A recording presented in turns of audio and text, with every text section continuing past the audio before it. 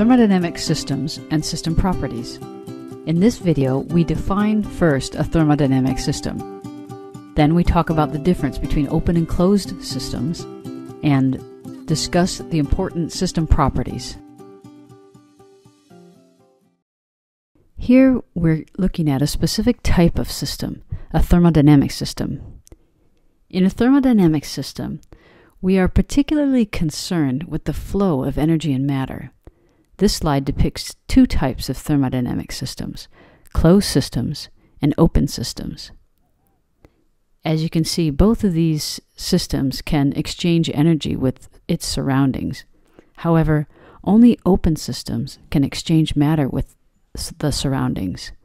This means that any mass used in a closed system must come from within the system and stays within the system. One question you might ask yourself is Earth a closed or open thermodynamic system? In the next few slides, we will go over 4 key system properties. The first 2 are depicted here and refer to the nature of the system. Interdependency indicates the degree of interconnectedness among the subsystems within the system.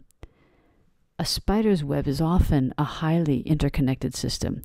If you tug on one part of the web, the tug will be felt throughout the system.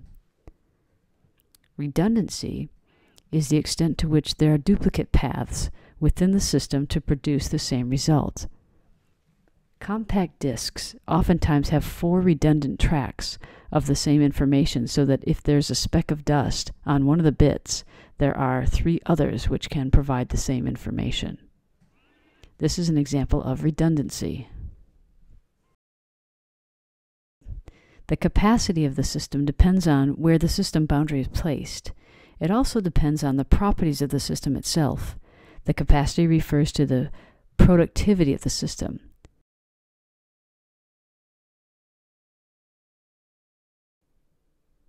This next property, resiliency, describes the ability of the system to adapt to changes or perturbations in the surroundings.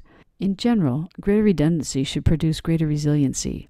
For example, if the telephone lines to a building are somehow cut, but the building is still connected to the internet, the communication system with the outside world is resilient. However, the trade-off is that you are using more resources to achieve the same result.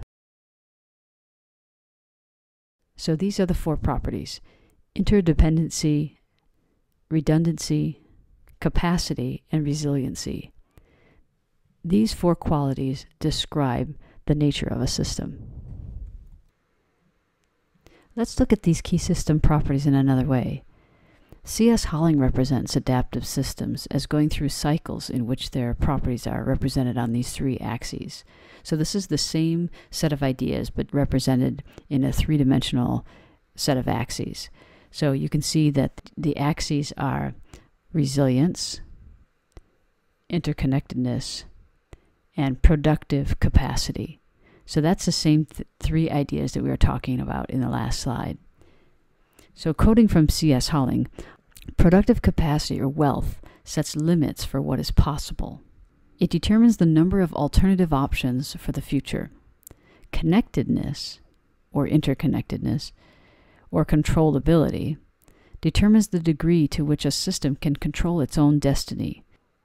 Resilience, as achieved by adaptive capacity, determines how vulnerable the system is to unexpected disturbances and surprises that can exceed or break that control. So a system naturally goes through a cycle. As systems grow in interconnectedness, they also grow in productive capacity. Economic systems illustrate this point well. Eventually, these systems become highly productive and highly interconnected, yet highly vulnerable to external perturbations. That is, they have a low resilience. So they begin here at a state of low interconnectedness, low productivity, and as they expand their connectedness, their productivity goes up and their resilience goes down. This is the idea that's known as economy of scale. So the global economic system recently illustrated the concept of non-resilient, highly interconnected, high-capacity systems. Many of the developed countries were reliant upon the economic activity of the U.S., so it was highly connected to the system. The collapse of the U.S. economic system precipitated a worldwide collapse in the global economic system. In natural systems that encounter a collapse event, such as a fire in a highly interconnected, highly bioproductive, mature forest, the way they recover from this collapse is to begin a series of disconnected experiments. In other words, they traverse the second dotted line. They go from an economy of scale, in a sense, to the original position where they're exploring, in a way, an economy of scope. An economic analog to this would be an economy of scope where goods and services are exchanged on local levels, drawing from the local diversity of human and environment. For example, in Europe, small farms were less impacted by the global collapse because they rely on a local economy.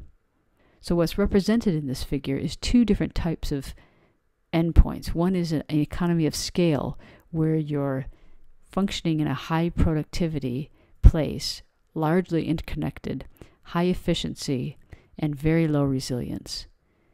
The other end of the spectrum is an economy of scope where you're actually not interconnected. The capacity is lower, but there's a high resilience, a high degree of innovation, and a high degree of experimentation. So in an economy of scope, the value comes from the diversity of the ideas and the goods and services. In an economy of scale, the value comes from the uniformity of the goods and services. So these are really two opposite ideas and opposite ways of approaching economic activity. In summary, thermodynamic systems are concerned with the exchange of thermal energy. Open systems can exchange energy and mass with the surroundings. Closed systems, on the other hand, can only exchange energy with the surroundings. The four key properties of systems are redundancy, capacity, interdependency, and resilience. In the next video, we'll take a deeper look at the behavior of a system and the causes of the behavior.